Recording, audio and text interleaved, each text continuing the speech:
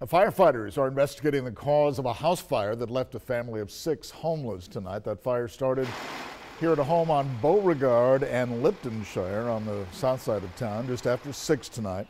No one was home at the time, but firefighters did have to rescue several pets, including a snake and 2 dogs.